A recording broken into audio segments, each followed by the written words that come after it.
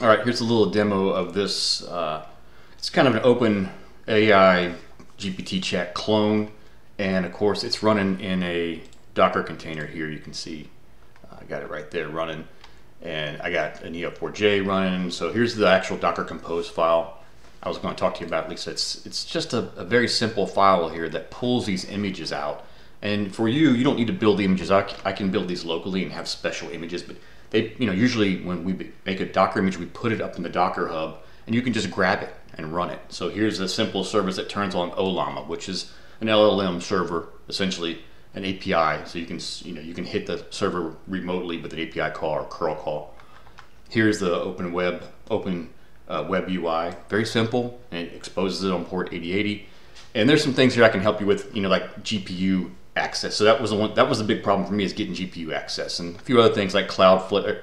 Cloudflare allows me to host, have a host name for my web service on my local network. So I have that local server here running with those GPUs. And Neo4j, which we're not going to use yet. In this little video here, we'll just be showing you this. I'll make another video here in a little bit showing you how to use the graph query, make an ontology, and then kind of link them together with an LLM, and it's pretty awesome. I'm just trying to work it out so I can hook it up to this here. So let's go back. Oh, sorry, webui here. And you can see it's running. Oh, that's the wrong one. Let me go back to the web page. You can see it's running here on my server, GPT N64 Tech. I do that with a tunnel. So let me show you that real quick too. Cloudflare, log in.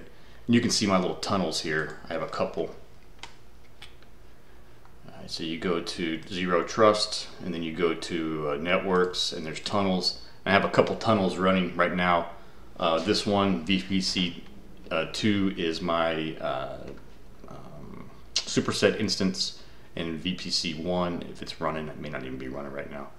And VPC1 is this web UI. So here, looks pretty neat, right? It actually is pretty powerful. It's a simple tool. You can just say, tell me about mission engineering, and you can select several different models. I have a 22B code that's for Python code.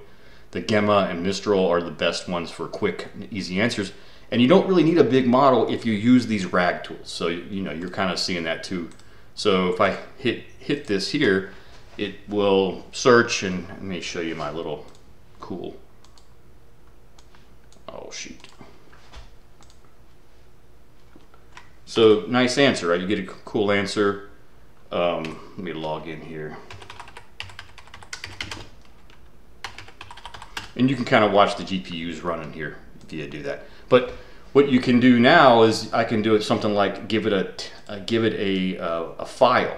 And I actually have in this, there's a cool tool called Workspace here, and you can put documents in here. So I have mission engineering documents. I have MBSE, which is model-based system engineering documents, NASA documents, DoD documents.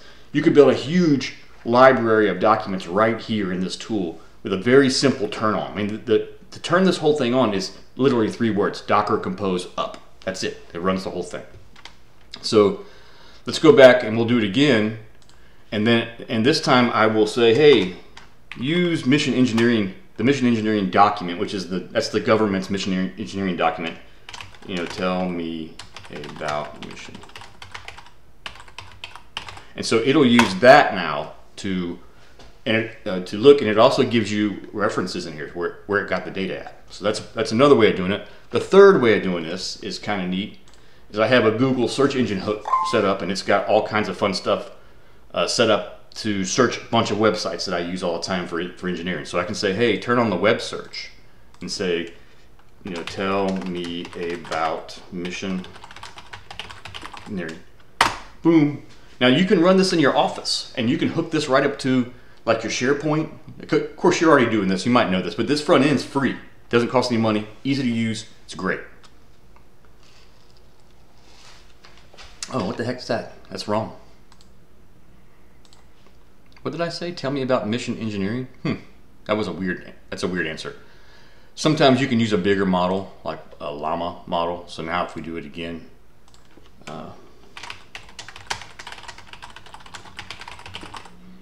This is fun, and you can also watch watch the GPUs fire off, because that big llama model is huge. That's a Llama 3 model. It's like it takes up all my GPU RAM. I have 64 gig of RAM on my GPUs, 16 apiece, and you can see it loading them up right there.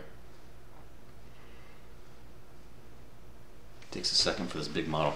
It only takes a second. It takes time the first time. Once you load the model, it goes pretty quick from then on. And you can ask this thing to have just one model only. I have a bunch of models going to just test them out and comparing them.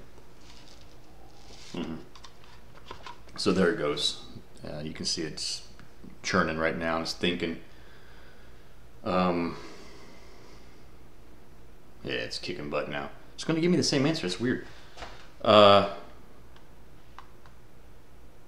It's because I'm searching that website. That's weird. I don't know why it's doing mission engineering. But another cool thing you can do here is you can compare these. That's why I'm doing this now. So let's compare the model to model. So let's compare Gemba to that. So, or Gemma. So I say this is just the models running by themselves. And it'll give you two model responses. It's cool. You can take a look at them and see which one's better. So you can search the web and kind of gain metadata that way, or context. You can also search local files in your workspace and gain context. There's a bunch of other things you can do here that are pretty powerful. And it has to do one at a time, so it's going to load one model, shut this model down, and load the next model. It'll also read it out loud to you. Mission engineering encompasses the systematic application of engineering. So it's sweet. And this one even gave me a reference for it. You know, I don't know why it keeps going to that. It's interesting. I'll have to look at. I may not have enough websites. I only have a few specified right now. That's it right now. I'll do another video here in a little bit of the actual Neo4j database, which is a graph database hooked up to Jupyter Lab, and then doing some ontology development, and then querying the ontology with an LLM. That's awesome. All right, later.